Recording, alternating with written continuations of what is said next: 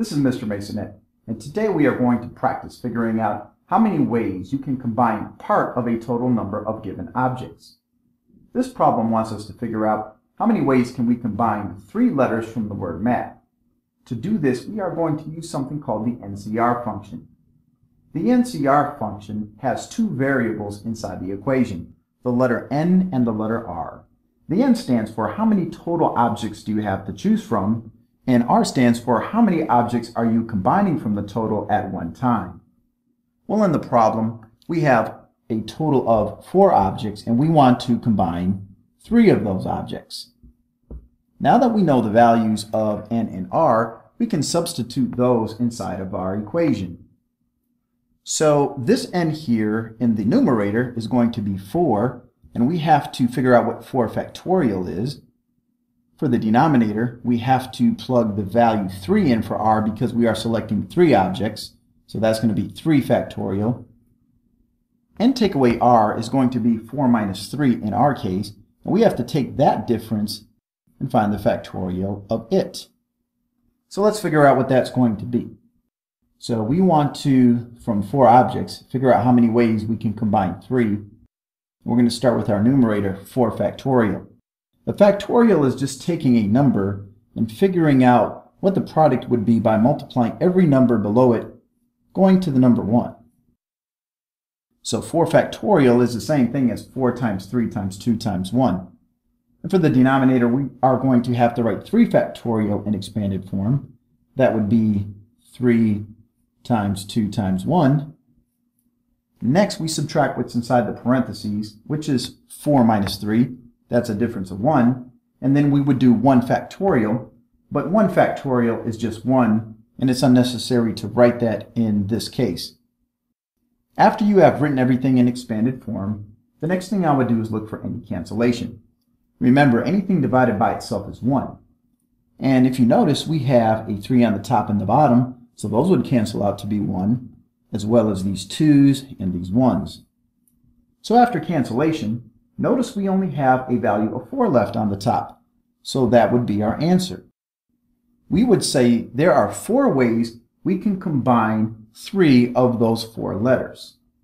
So that's how you would use an nCr function. Now let's just do a slightly quicker way of the nCr function.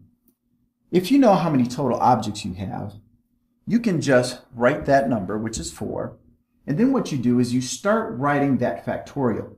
But you only do a certain part of your factorial. And figure out how much of that factorial you would do is by doing this. If you are choosing 3 elements from the total, only go backwards the first 3 numbers in your factorial. Because we're selecting 3 objects or 3 letters from the total of 4, start with the total, which is 4 letters, but only do the first 3 positions in your factorial. In this case, 4 times 3 times 2. Let's say you were just selecting 2 numbers out of the 4. You would just do 4 times 3, or the first 2 positions in your factorial. The next thing that you do is, for your denominator, just write how many things you are selecting. Now we are selecting 3 objects. Once you have written that, write the entire factorial going all the way to the number 1. And you can stop right there. You don't have to plug anything else in. Just solve for what you have right there. So we're going to cancel out the 3's, and we're going to cancel out the 2's. And for the numerator, we have a value of 4. For the denominator, we just have a 1 left over, and 4 divided by 1 is 4. So by using this method, we still came up with the same answer. There are 4 ways you can combine 3 of the 4 letters in the word math.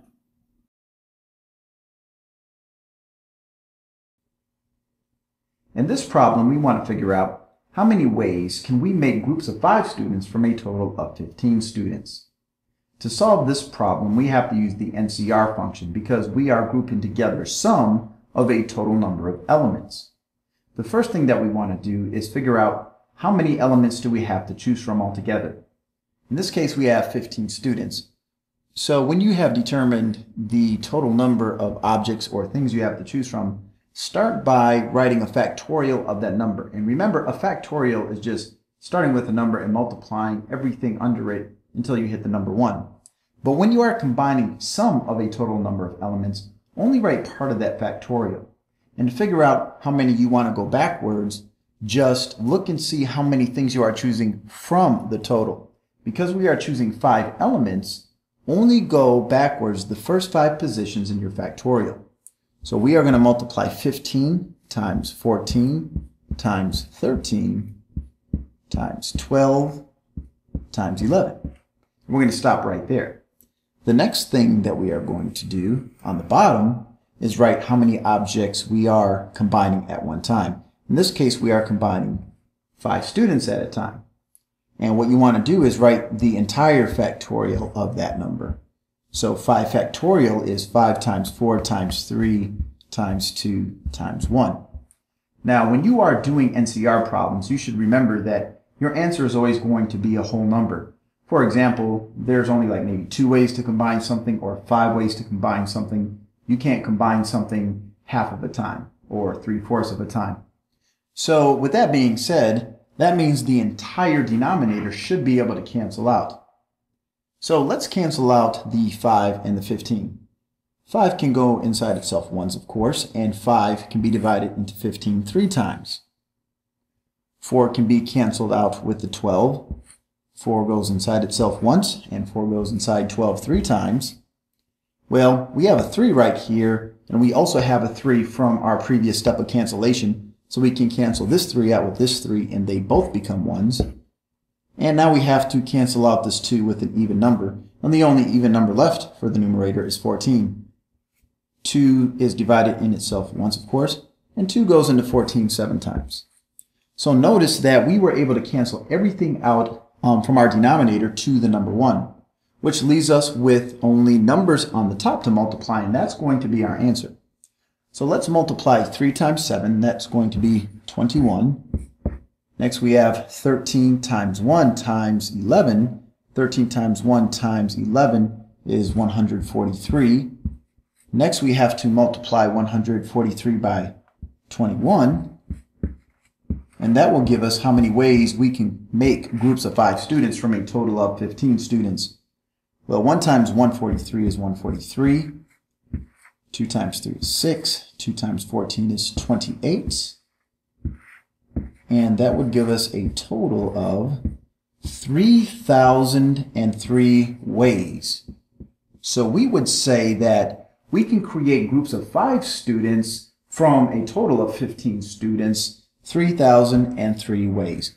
And that is another example of how to use the NCR function.